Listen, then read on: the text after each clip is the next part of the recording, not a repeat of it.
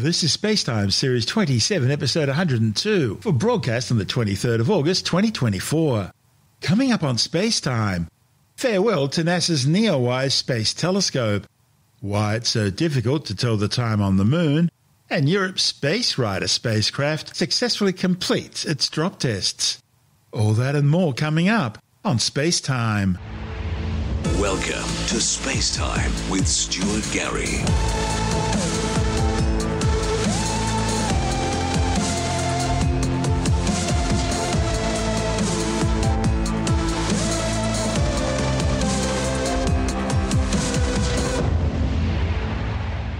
NASA's NEOWISE infrared space telescope has relayed its final data stream to Earth, bringing its historic mission to an end. Mission managers at NASA's Jet Propulsion Laboratory in Pasadena, California, then sent a final command to the orbiting spacecraft, instructing it to turn its transmitter off.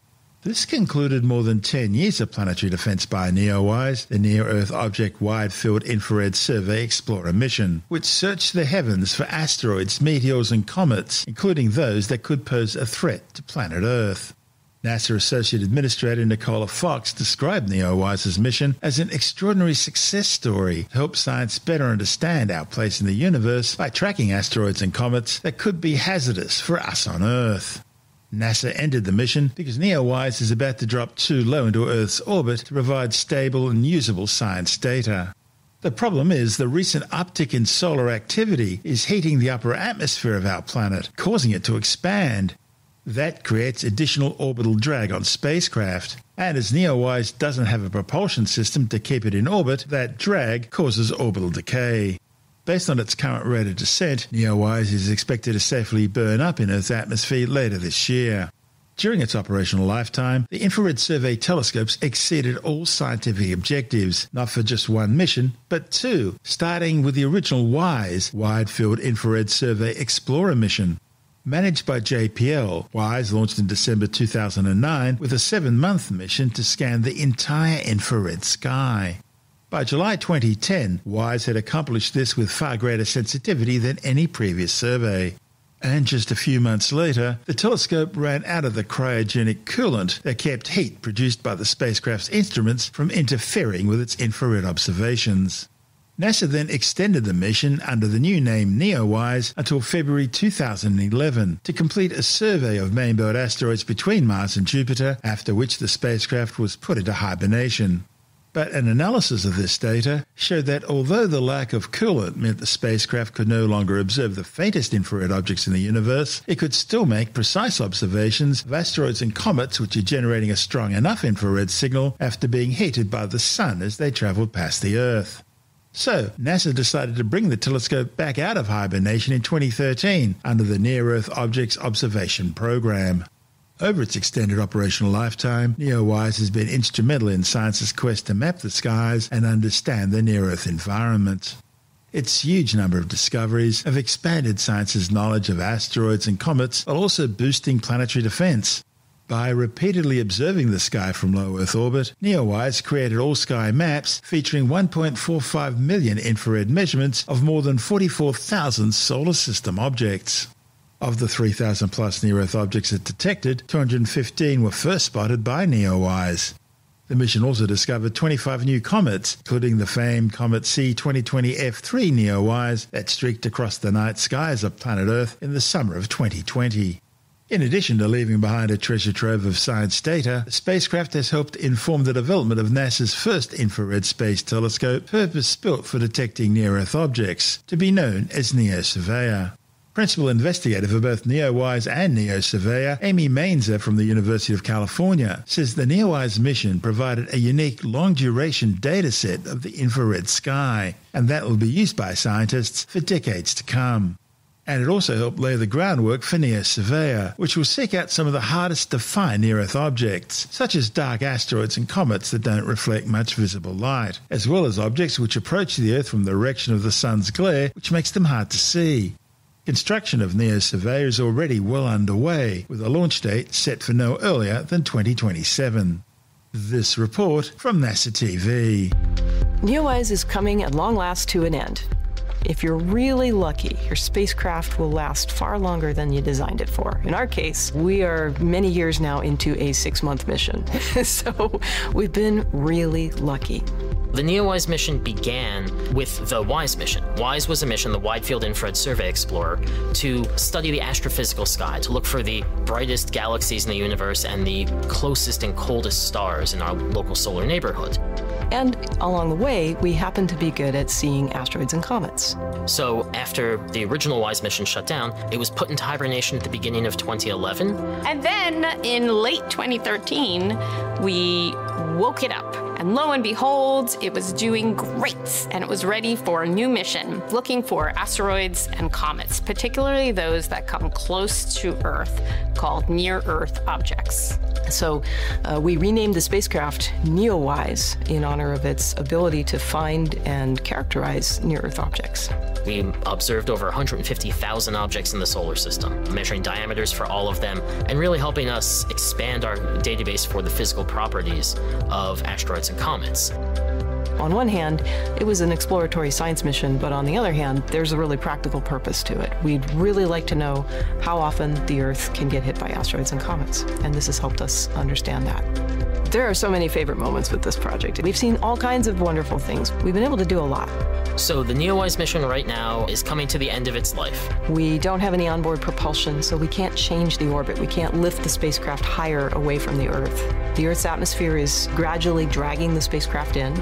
As NEOWISE falls into thicker and thicker atmosphere, its behavior changes in ways that make it a little bit harder to operate. And so it's best if we put it to sleep before it actually re-enters and burns up. And pretty soon it will enter the atmosphere, which means it's going to turn into the thing we've been looking for all this time. It's going to become a shooting star, and that'll be the end. Well, even though NEOWISE is ending, there's still going to be a future to tracking near-Earth objects because we still haven't found them all. We're also in the process of building a new space telescope. It's called the Near-Earth Object Surveyor mission, and its goal is find and characterize the objects that can impact the Earth. NEOWISE has revolutionized our understanding of the solar system. It produced things that help us better understand our place in the universe, that we made an important contribution to humanity's understanding of our place. That's what I'll hold in my heart. NEOWISE, thanks for all the great data and all the great times. As a scientist, we could not have asked for anything more.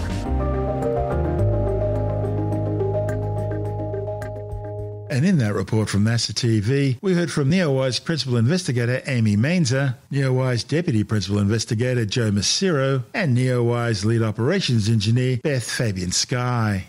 This is SpaceTime. Still to come, it turns out asking what time it is on the moon isn't as easy as it sounds, and Europe's Space Rider project successfully completes its drop tests. All that and more still to come on SpaceTime.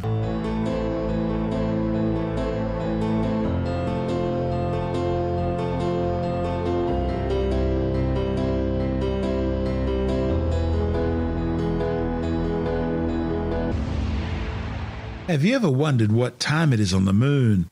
Well, it turns out that question is a lot more difficult to answer than you'd think.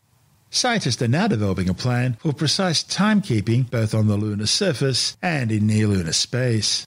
For decades, the moon's subtle gravitational pull has posed a vexing challenge. Atomic clocks on its surface would tick faster than those on Earth, by about 56 microseconds per day.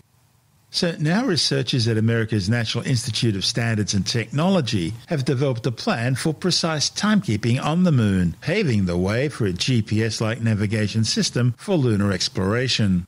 The research, published in the Astronomical Journal, focuses on defining theoretical framework and mathematical models necessary for creating a lunar coordinate time system. The work is crucial for NASA's Artemis program, which aims to establish a sustained human presence on the moon and use that as a stepping stone for eventual manned missions to Mars and beyond. GPS on Earth relies heavily on very precise timekeeping. Every satellite in the GPS constellation carries atomic clocks synchronized to a common time reference. By measuring the time it takes for signals from multiple satellites to reach a receiver, GPS can determine the receiver's exact position and time. However, implementing a similar system on the moon and relating it accurately to the Earth system presents unique challenges due to the effects of relativity. Einstein's relativity theory states that gravity affects the passage of time. It's called time dilation. In other words, time doesn't flow uniformly for everyone. For instance, on the Moon, where gravity is a lot weaker than on Earth, clocks will tick slightly faster. In addition, an observer on Earth measures time slightly different to an observer on the Moon due to a number of gravity-related effects, including the Moon's orbit around the Earth and the Earth's orbit around the Sun. These effects will significantly impact precise navigation and communication over time. To address this issue, scientists have created a system to establish and implement lunar time that accounts for the Moon's unique gravitational environment. The system will establish a new master moon time that serves as a timekeeping reference, specifically for the entire lunar surface, similar to how Greenwich Mean Time, that is Coordinated Universal Time or UTC, functions here on Earth. In other words, it's like having the entire moon synchronized to one time zone, adjusted for the moon's gravity, rather than having clocks gradually drift out of sync with the Earth's time. National Institute of Standards physicist Neil Ashby says it lays the foundation for adopting a navigation and timing system similar to GPS, which could serve near-Earth and Earthbound users for lunar exploration. The proposal would be the first step in the development of a lunar positioning system. That would include a highly precise network of clocks at specific locations on the Moon's surface and in lunar orbit. These precise atomic clocks in lunar orbit would function as the satellites of the lunar GPS network, providing accurate timing signals for navigation. Precise navigation positioning on the Moon would lead to more accurate landings and more efficient exploration for lunar resources. See, without a lunar GPS, landing and operating on the Moon would be like trying to navigate on Earth without a global positioning system. You'd only have a rough idea of your location, making it extremely difficult to carry out complex operations or travel long distances accurately. This is SpaceTime.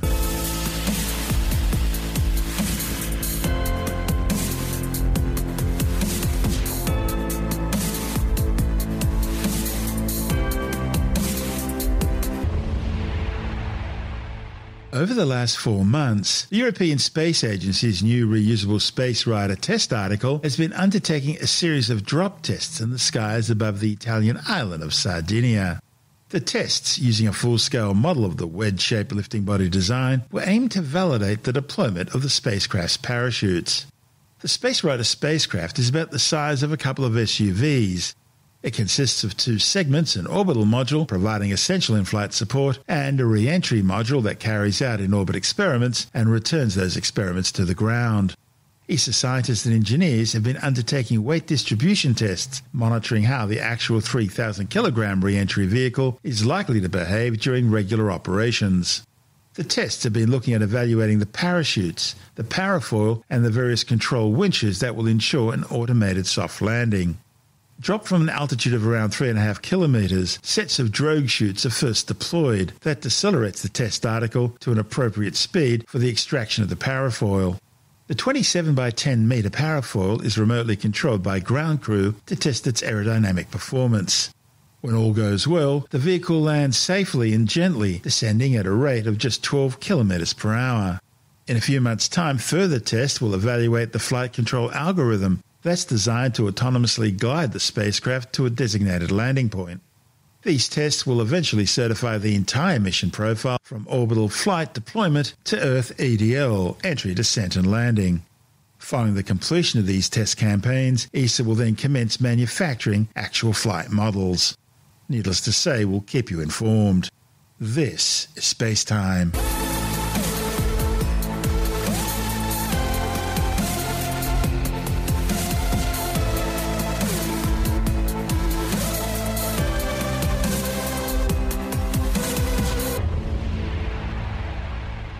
And time now to take another brief look at some of the other stories making news in science this week with a science report. A new study has shown that droughts, heat waves, fires and fertilizers can all stress our soils, causing them to store less carbon. The findings, reported in the journal Nature Climate Change, suggest that the more stresses soils are exposed to, the less carbon they can store. The research found that soil carbon stocks in harsher climate conditions, such as those across much of Australia, may be highly vulnerable to these stresses and may therefore be more likely to rapidly lose stored carbon back into the atmosphere, which would then impact climate change. A new study has found a link between heavy cannabis use and an increased risk of head and neck cancers. A report in the Journal of the American Medical Association looked at data for more than 4 million people, 116,076 of whom had a diagnosed cannabis-related disorder defined as excessive use of the drug leading to social problems or struggles to hold down a job. They found that heavy cannabis users had an increased risk of all types of head and neck cancers, as well as oral, nasal, salivary gland and larynx cancers, compared to a group of similar people who were non-cannabis users. However, this type of study can't prove that cannabis is actually causing an increased cancer risk, just that there's a link. And the authors say heavy tobacco and alcohol use among cannabis users may also have influenced the results. But as cannabis becomes more acceptable in many parts of the world, the authors are stressing the need to investigate the links more thoroughly. As with all computer programs, new researchers confirm that when it comes to artificial intelligence, it's still a case of garbage in, garbage out. Meaning if you employ trashy programmers, you'll wind up with trashy AI. Now, scientists have investigated the political biases of state-of-the-art AI chatbots and shown that fine-tuning can influence their political preferences. A report in the journal PLOS ONE has examined a study in which 11 political tests were used on 24 conversational chatbots, including OpenAI's ChatGPT-4 and Twitter's Grok, mostly returning leftist results. They found that using targeted political material to fine-tune large language models, the authors were able to create chatbots whose responses consistently returned right, left or centralist scores. Time now for what must be our silliest story of the week. And it seems paranormal practitioners are now claiming a portal has opened up in the spooky forest in Staffordshire, allowing werewolves and other supernatural entities to enter our world. Reports of a creepy black-eyed child haunting the woods first began circulating in the 1980s. Some believe it's the spirit of a murdered girl, while others think it could be a demon or alien entity.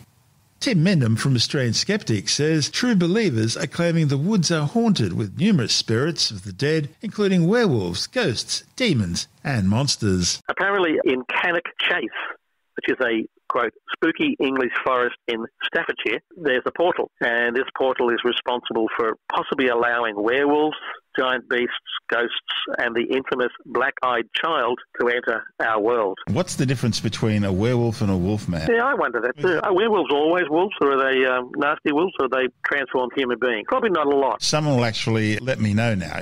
Someone will... I wish they would tell you the difference between... I've seen images, old etchings and things of werewolves leaning up against the wall, almost like they're having a cigarette, waiting for the transformation. Wolf men tend to be individuals, Well, there's a don't they? long history of dogs and wolves. You've got to understand this. Yes. But yeah, wolfman. Anyway, this portal is supposed to be there, and lo and behold, this person who's promoting this has a new book out called Werewolves and Dogmen in the UK, and he also believes it is entirely possible that something exceptionally big is coming. Doesn't say what. Is it a giant wolf? Is it a giant black-eyed child? Is it a giant phantom hitchhiker? What is it? Claim after claim after claim after claim. Other people are saying there's actually portals within London in certain areas. Portals is a nice thing, little circle that opens up. It's called the tube, isn't it? Boom. Yes. Is it true? No. Are people claiming it? Yeah. Will we find out? Probably not, but it'd be interesting to see how it develops. That's Tim Mendham from Australian Skeptics.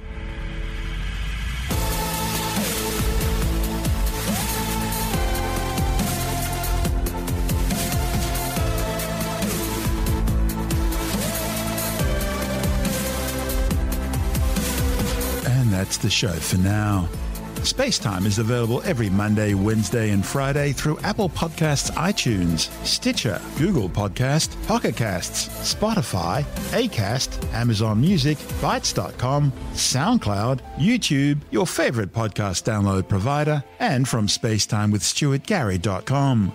SpaceTime's also broadcast through the National Science Foundation on Science Zone Radio and on both iHeartRadio and TuneIn Radio. And you can help to support our show by visiting the SpaceTime store for a range of promotional merchandising goodies, or by becoming a SpaceTime patron, which gives you access to triple-episode commercial-free versions of the show, as well as lots of bonus audio content which doesn't go to air, access to our exclusive Facebook group, and other rewards. Just go to spacetimewithstuartgary.com for full details. You've been listening to SpaceTime with Stuart Gary. This has been another quality podcast production from Bytes.com.